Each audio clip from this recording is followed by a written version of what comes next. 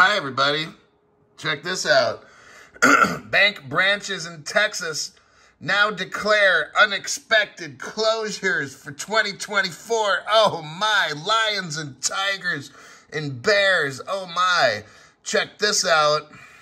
According to the FDIC insurance, I'm going to unclick this so you can read it.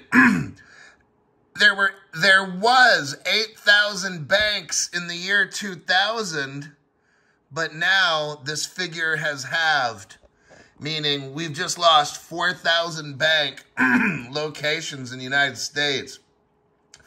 They're talking about strong recession conditions in 2024, everybody. They just admitted it. This Crypto Hulk, I got a show lined up, 6:30 p.m. Pacific Standard Time today, Friday, November 10th. We're going over this one and a lot of other good articles.